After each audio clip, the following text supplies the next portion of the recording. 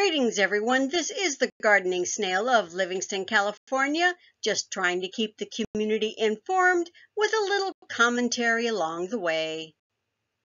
In this video, we will be doing a brief overview of the agenda packet for the March 19th, 2024 City Council meeting. Closed session set to run from 6 p.m. to 7 p.m.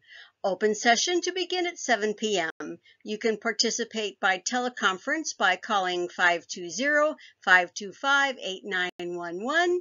The open session will also be streamed on YouTube Live. Public comments can be submitted via email at citycouncil@livingstoncity.com. Comments must be received by 2 p.m. on the day of the City Council meeting in order for them to be distributed to the Council prior to consideration of the matter. You will need to provide meeting date, item number, name, email, and comment. Please limit to 300 words or 3 minutes, and please include public comment in the subject for the email.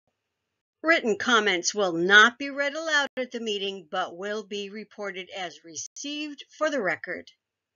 If you do not receive an acknowledgement of receipt by 4 p.m., please call the City Clerk's office at 209-394-8041, extension 121. But note, this technology is not a guaranteed method. Special meeting, also known as closed session. There are 3 items under closed session this time. Some potential litigation, existing litigation with a former city manager that has been going on since December of 2021, and a performance evaluation of the new city attorney who's been with us since July of last year. When open session begins, after the Pledge of Allegiance, moment of silence, roll call, closed session announcements, and changes to the agenda is citizens' comments, in which you are allowed to address the City Council on any item not already on the agenda. Comments are normally limited to 3 minutes per person. After that is announcements and reports. The featured announcement for this evening is a fiscal year 2024-2025 budget update by the interim city manager. This is the list of boards and commissions assigned to Jatinder Mann, Jason Roth, and Maria Soto. And these are the boards and commissions assigned to Gurpal Samra and Jose Moran. Next, under Receive and File, the annual financial report for the fiscal year that began July 1st, 2021 and ended June 30th, 2022. Some of the more perceptive of you have already noticed that this report sure seems to be late. And some of you might be wondering what might have happened to cause this report to be so late. After all, a report like this is usually done and ready to present to the Council within 6 months or so of the closing of the fiscal year. Part of the notes to the audit report does mention the impact of staff turnover as part of the reason for the delay in getting the report done. There was a whole lot of turnover that year, not all of it just in the finance department. In that time frame, we lost a city manager, a police chief, a public works director, and a human resources coordinator. When most of your upper management is shredded in the space of only a few months, and other employees try the best they can to fill in the gaps, it's no wonder that things get delayed or put on the back burner.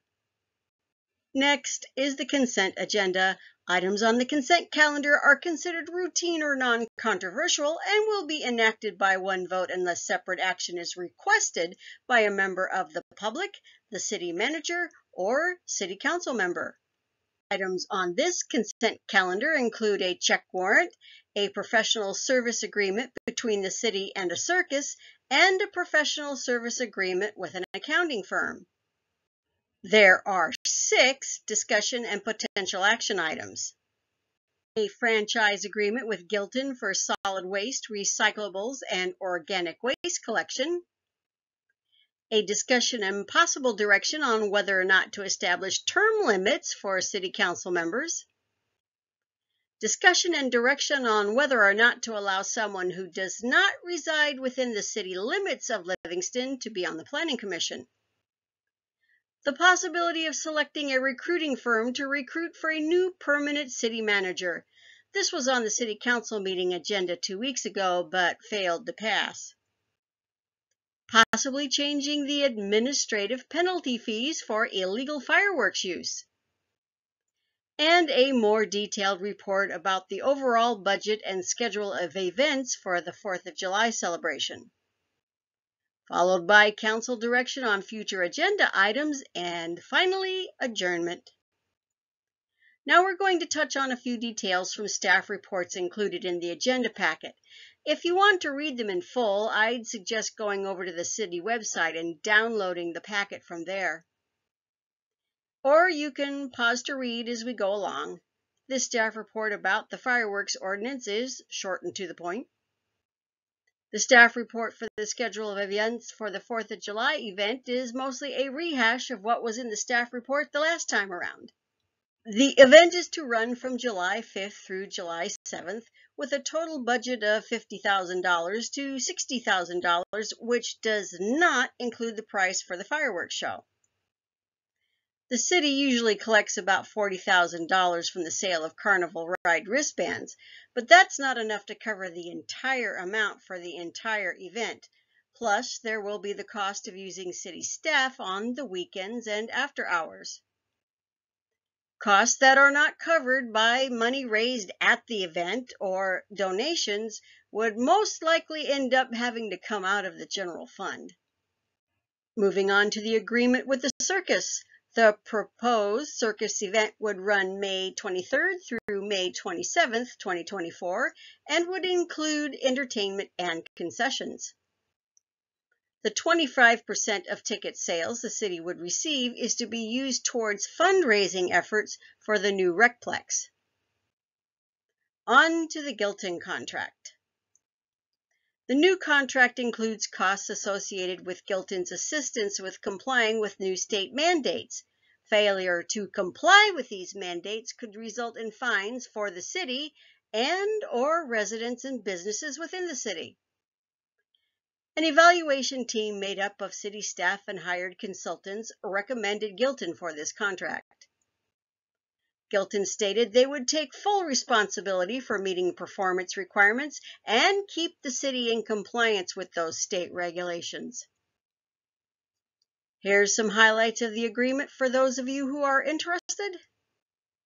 And the projected cost to the city for fiscal year 2024-2025 will be approximately $2.6 million.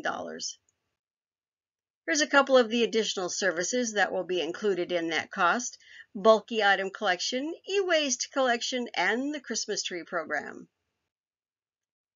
Term limits item, planning commissioner item. On to the item about a professional service agreement with a certified public accountants group for consulting services, amount not to exceed $135,000. Once upon a time, we had an agreement with a different accounting firm to assist the city with complying with Government Accounting Standards Board mandates. But that accounting firm has notified the city that they won't be able to do that work now, so the city has asked this CPA firm if they can do it instead. Here's the short list of things that need to get done. Pause to read at your leisure. These things need to get done so that the city can finally close the books for the fiscal year that ended June 30th, 2023, and get things ready for the year-end close for the fiscal year that ends June 30th, 2024. On to the annual comprehensive financial report for fiscal year 2021-2022, also known as the Audit Report. I've already mentioned earlier what I think is a big part of the reason this report is as late as it is.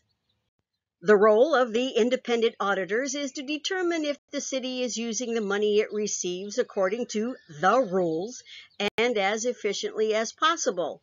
The purpose of the report is to highlight changes in the city's financial condition and practices over time. The independent auditors issued an unqualified opinion. What that means in accounting speak is there aren't any big buts. For example, like, the numbers look good, but we think there might be a secret stash of cash somewhere. We just haven't been able to find it yet. Or in general, it looks like they're doing a good job of tracking expenses that should be covered by grants, but they might have tried to scam the grant a time or two. Or in general, it looks like they do a pretty good job of accounting for all the money they take in from the water, garbage, and sewer bills, but it looks like they may have spent some of that money somewhere else. I think you get the idea. Since it looks to me like this video is already getting a bit long, I'm going to stop the commentary here. But you're free to continue this along and pause to read at your leisure. Just don't forget, there's a disclaimer at the end.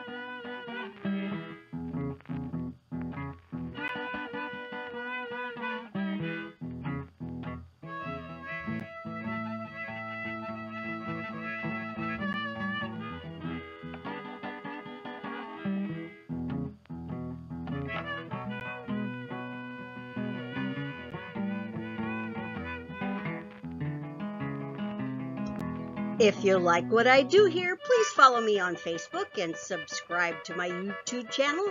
And remember, editorial content is my own as a long-term resident of Livingston and does not represent the views and opinions of the City Council or the City of Livingston itself, and certainly does not hold itself out to be any kind of legal advice.